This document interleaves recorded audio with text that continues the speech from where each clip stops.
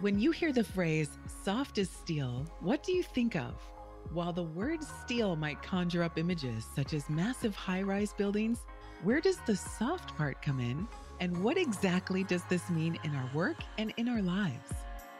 Welcome to the Soft as Steel podcast with your host, Dennis Doran, featuring engaging conversations with a wide range of industry leaders around soft skills, how we practice love, inclusion, social justice, and compassionate leadership that's everlasting in the workplace. And now, here's Dennis Doran. My guest today is Dr. Norman Fortenberry, the Chief Executive Officer of a 35-year-old organization, Great Minds in STEM. Their vision is to achieve a workforce of science, technology, engineering, math, and medical health professionals that is fully reflective of the rich diversity of the nation. And the mission is to inspire, support, and recognize students and professionals, especially those from underserved communities, to create a talent pool of STEM leaders dedicated to serving the nation. Norman is an MIT-educated, highly regarded executive leader with extensive experience in program and project design, development, implementation, and evaluation in the public, nonprofit, and academic sectors. He's a strategic visionary known for building, maintaining, and enhancing highly effective organizations that often exceed their goals.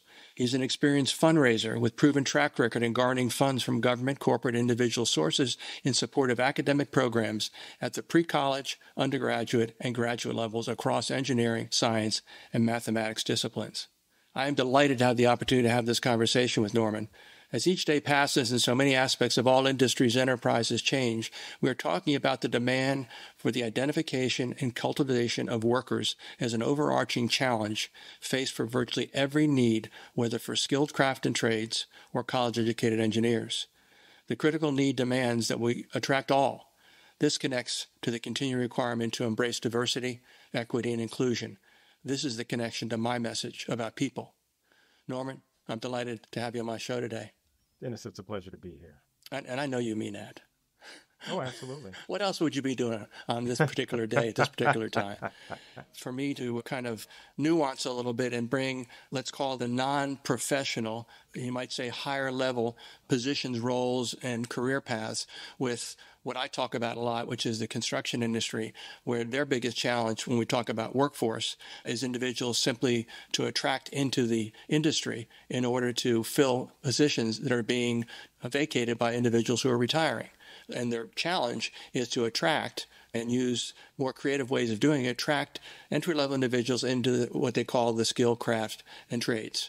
I think in terms of just thinking about your organization, that we're not doing different things. We're organized in a different way. Some of the attraction of individuals and trying to cultivate new individuals into different careers may be done a different way when you're talking about crafts and trade versus professional positions, where the professional positions, seed the process, even at the elementary school level, which I think your organization has even evolved at that level in trying to help people understand what STEM is all about and why it's so vital to try to give individuals an opportunity at the very early stages and then through their preparation, whether it's a traditional academic preparation or through technical education and training that's done by a number of the unions across industries, where they do a good to very good job of providing training in the technical, or what I call from the bench that I operate from, hard skills.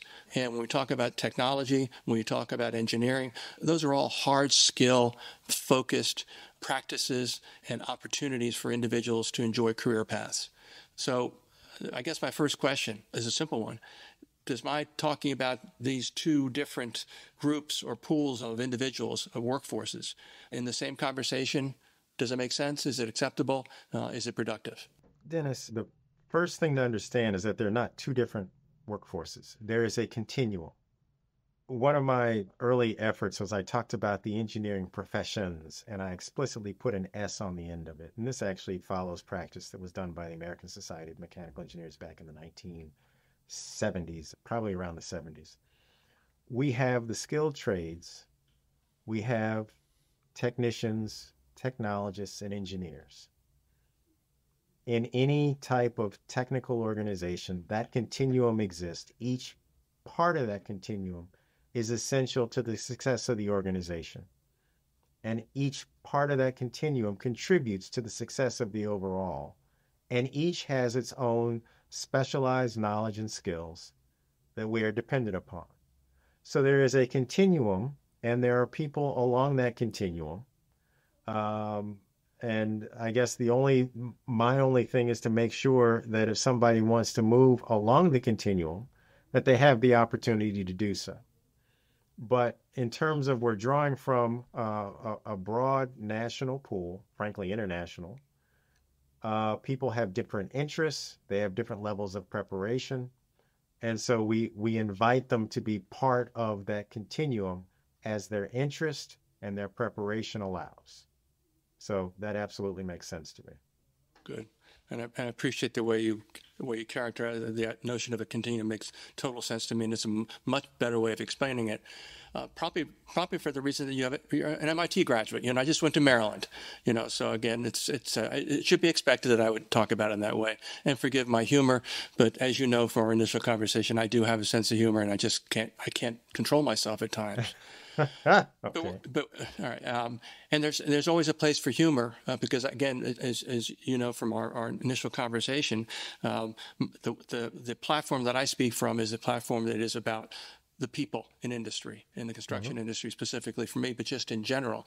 And I talk about soft skills, which you also referred to as professional skills in that interview that I visited. I refer to soft skills as not really being skills, but more being the qualities, the attributes, the traits of a manifestation of an individual's personal values. And how they go about first understanding them and then sharing them through relationship building as they go through a career path from whatever place they start to the end is by becoming effective communicators, learning how to communicate in better ways, in different ways, to ensure that there's that understanding about themselves being conveyed. What those qualities are. Sometimes you have to say, well, one of the things you may notice about me is this, and it might have something to do with, again, how they approach a particular situation or how they react to certain things.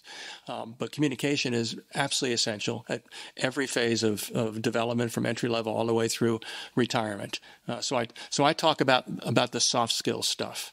And again, your thoughts are very much aligned with that because, again, people's qualities are the thing that are important.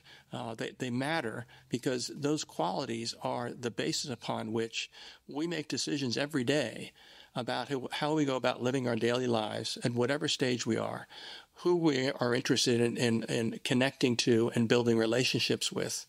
And how we express what is important to us as we deal with the issues that I know you are heavily involved in, and I too am very, very closely aligned with the whole notion. You talked in your interview. I mentioned it in my introduction of you. A lot of people talk about DEI, about diversity, equity, inclusion.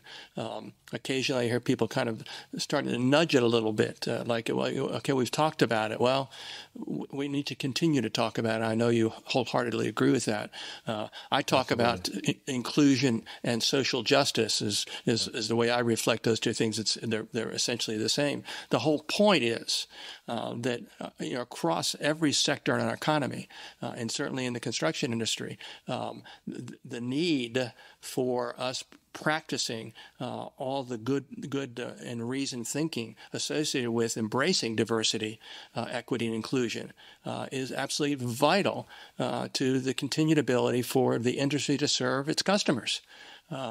If we don't look to the widest pool of potential candidates for every level of position along that continuum that you mentioned and described so well, we're going to have an incredibly challenging time trying to succeed as a national economy. Your thoughts? Several. One, to pick up on your last point.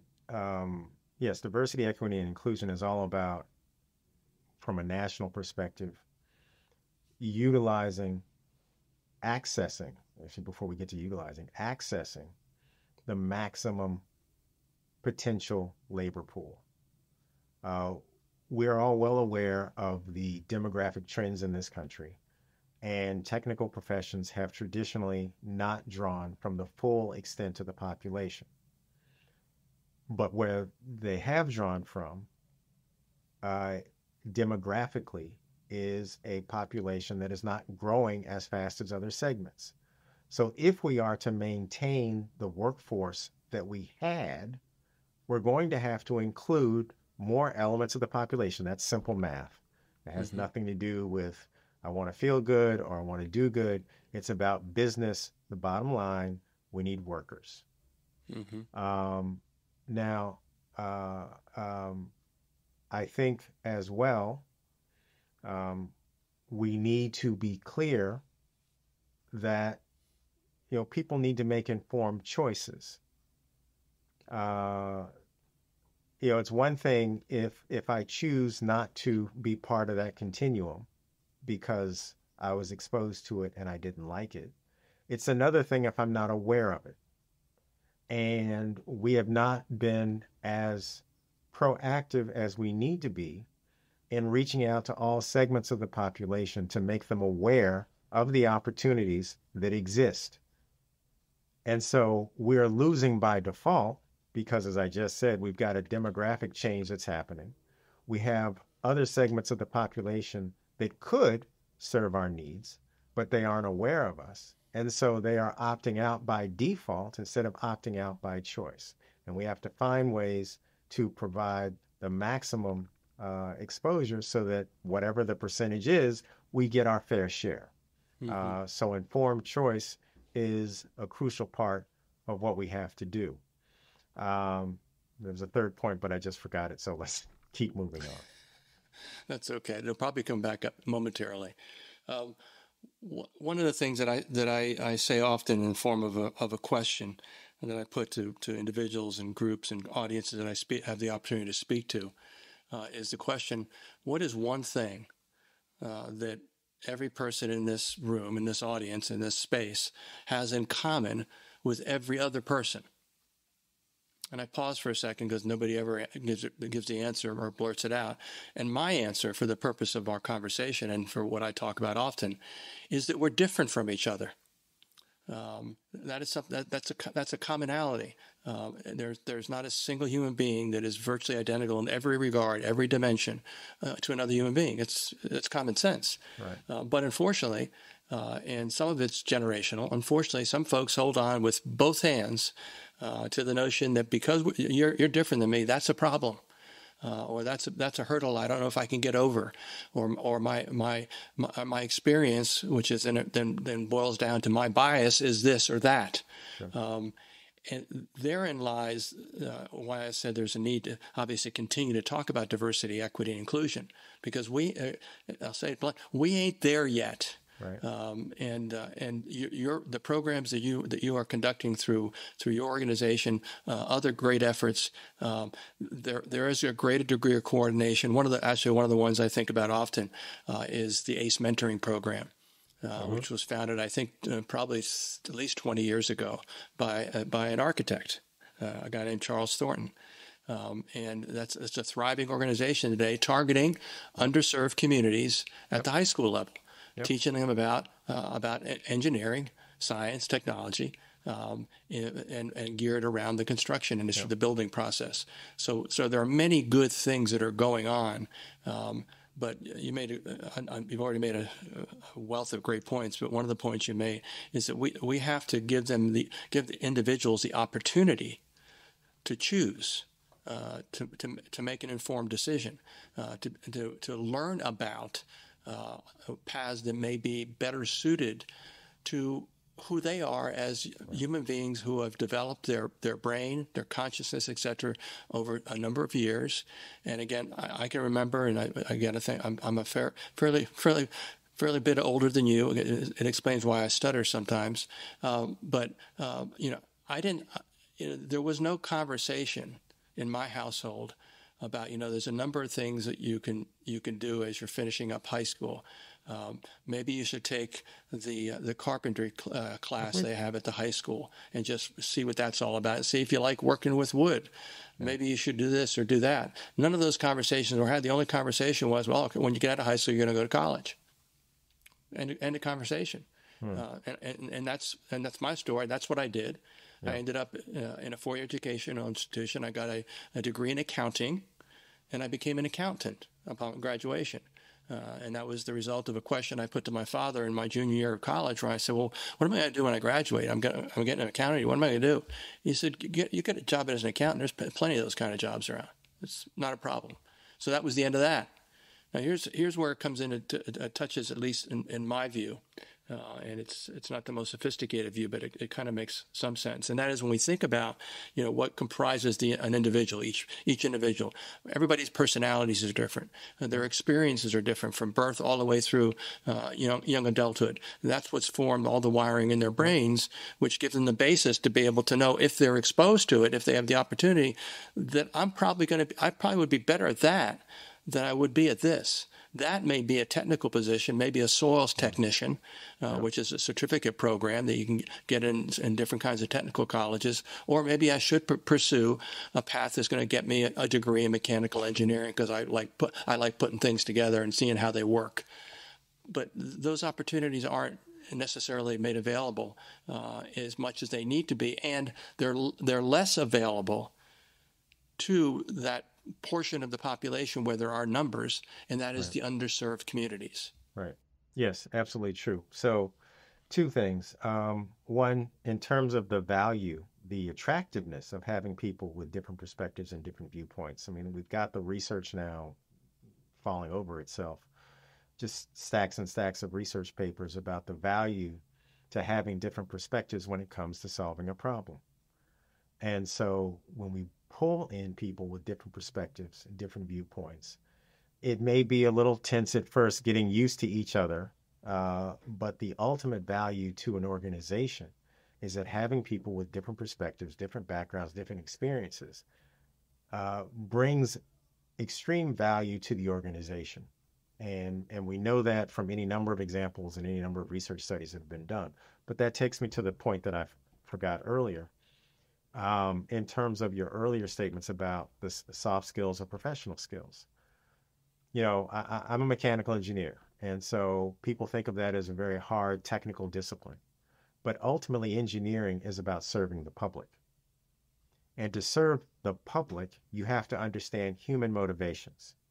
And that is why the teaming, the communications, the other so-called soft or professional skills are important. But it's also why at the collegiate level, we insist that engineers and computer scientists study the humanities, because you cannot serve humans if you don't understand humans, and understanding of humans comes through at some level, at a very strong level, the humanities. And so that's why that's part of the engineering and computing curricula.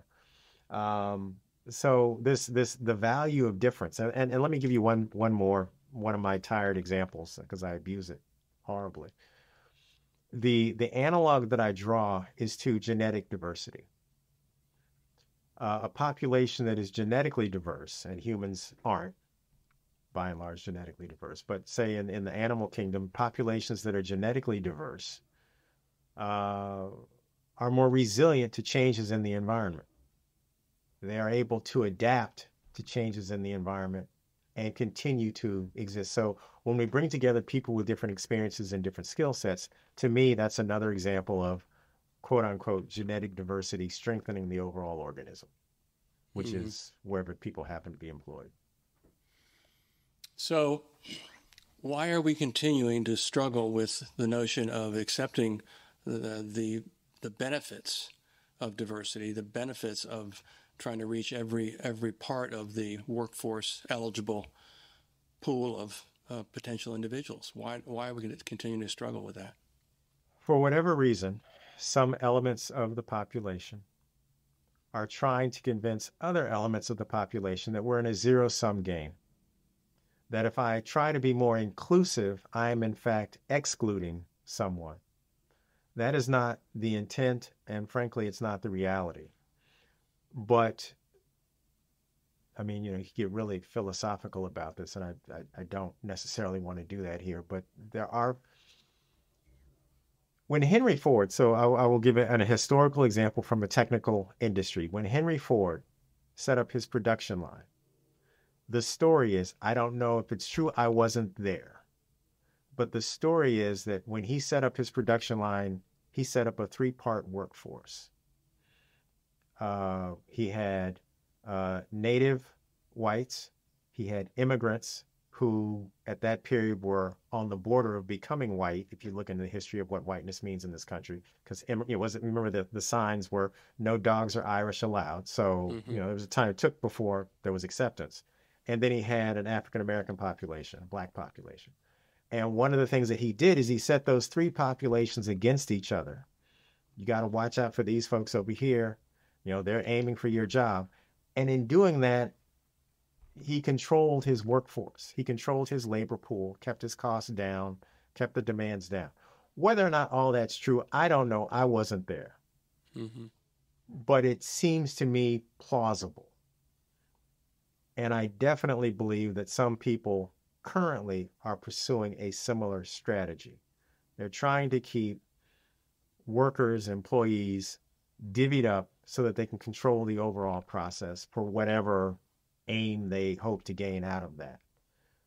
And that's frankly why I think we hear so much concern, because there's somebody who's benefiting from this degree of opposition and infighting, when in fact we would all benefit if with everybody working together. But it's being framed as a zero-sum game. In order for John to gain, Mary has to lose, and vice versa.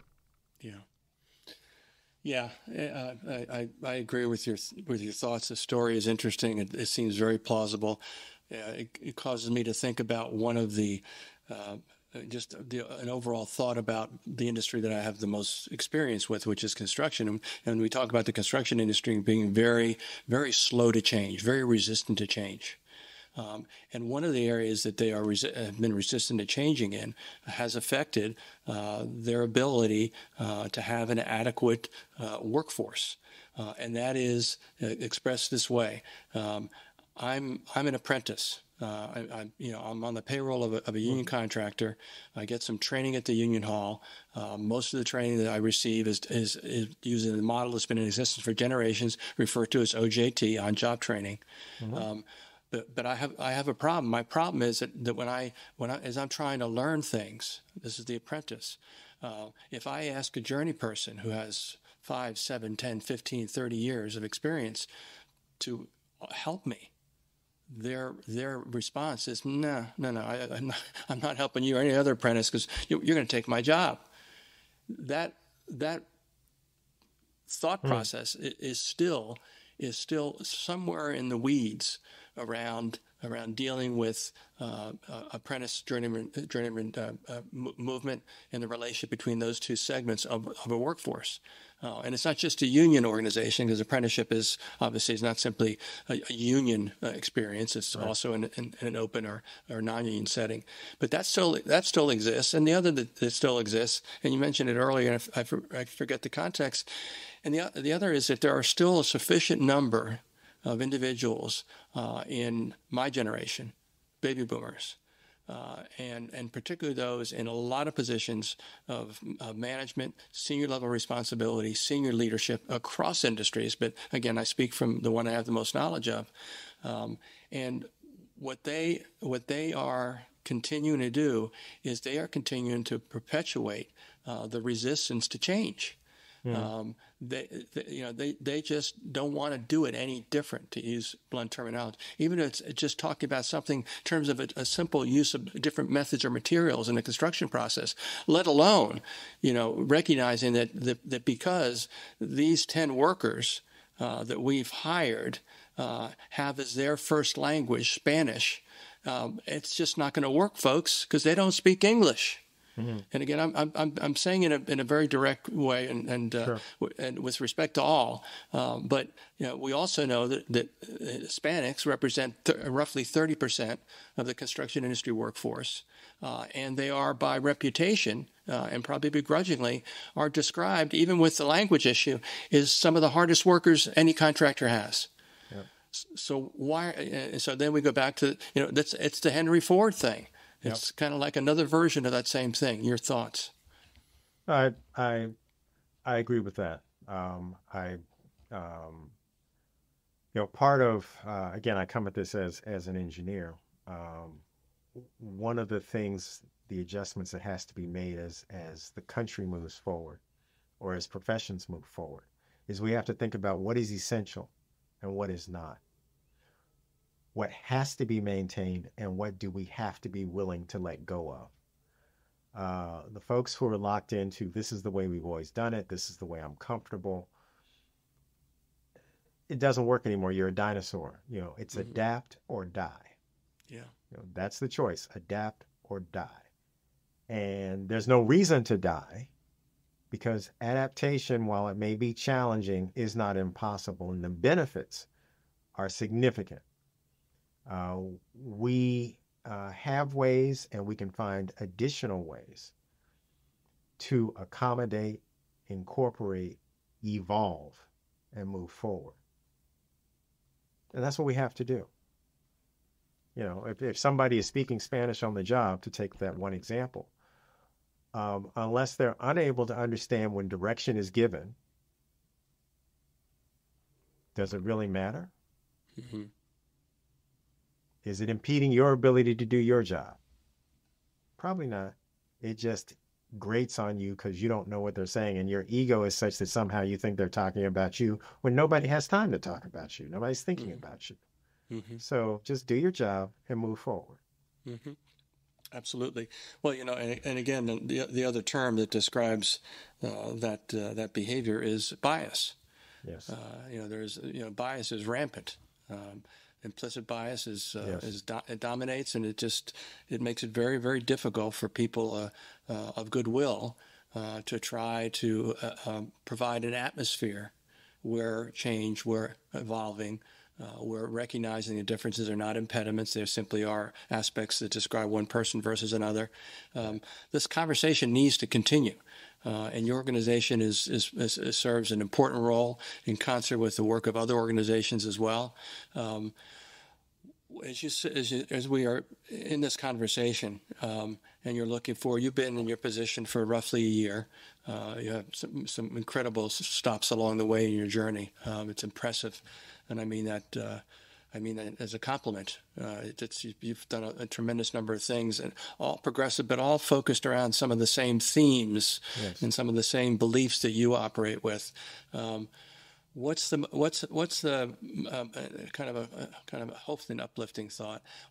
As you sit in your position and you look at what's going on with the STEM, let's call it the STEM movement. Sure. Because I think it is a movement of sorts. What causes you to feel optimistic about some of the things that we've been talking about and the future of STEM, but also how that kind of cascades into every aspect of the economy, society, yep. etc. We live in an increasingly technological society. Technology is all around us. It pervades what we do. A lot of it has gotten to the place where it's invisible. We don't think about it, but it's there. What gives me hope and what I find encouraging is when I talk to young people.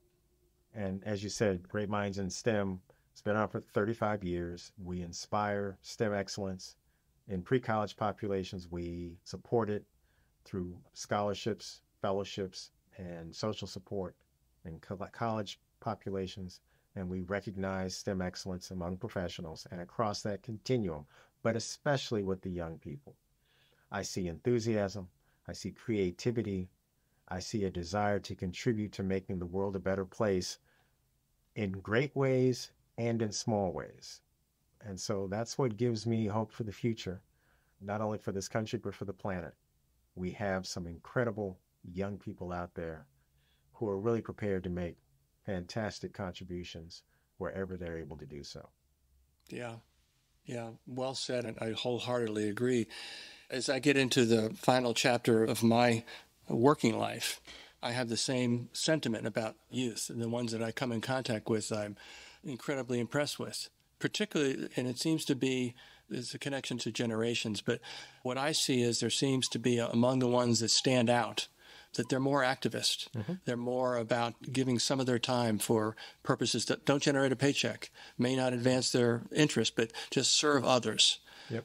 A closing thought it would be a quote from a gentleman who is my mentor, has written a number of books on leadership, And in his first published book, which is roughly 22 years ago, but it's still as fresh and valuable and evergreen today in terms of how it talks about leaders, what makes leaders great.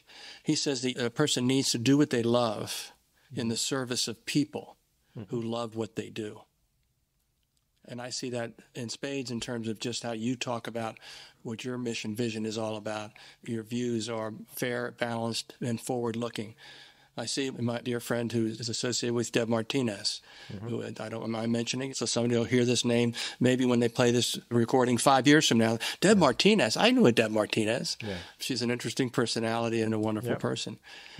Yeah, so I'm hopeful, and I'm hopeful because there are great leaders like you that are continuing the conversation, pressing forward, and simply not giving up because we can't. Giving up is not an option. Your final thoughts? Oh, thank you, Dennis, for this opportunity, and thank you for the kind words about myself and about Great Minds in STEM and what we're trying to do. I guess as a final thought, I want to again emphasize that continuum along from earliest technician, technologist, engineer. There is so much that we need in the country and in the world, opportunities that are available for people along that continuum. And it's just crucial that we make sure that we reach out and make people aware of the opportunities that are available. And once we have them aware, that we facilitate, not just encourage, but we facilitate their taking advantage of those opportunities, because that's what serves us all. Yeah. Well said. Norman, the time has been too short. We both can talk. My Irish came through because, I'm a blabbermouth, but I was enthusiastic and interested about having this conversation with you. And I hope that this time that we spent together will have useful purpose going forward for your interests and your organization. And I'm sure that people, young people in particular, that hear us talk about STEM and all the other things we've discussed today, hopefully they'll be encouraged that there are a couple of older generation individuals, among many, that have their back, so to speak. Yes. So thank you so much for your time, and I look forward to seeing you sometime soon. All right, thank you, and I look forward to it as well. Thanks for joining us today for this episode of the Soft as Steel podcast with your host, Dennis Doran. Dennis is the author of Soft as Steel and a leading speaker and trainer for organizations across many industries and verticals. To learn more about the work Dennis is doing to activate soft skills in the workplace, contact him at DennisDuranSpeaking.com. Be sure to check out his book, Soft as Steel, on Amazon or wherever books are sold. You can subscribe to this podcast on iTunes or wherever you'd like to get your podcasts. And please remember to share this episode with your friends, colleagues, and anyone you feel would benefit from the conversation. We'll see you next time on the Soft as Steel podcast with Dennis Doran.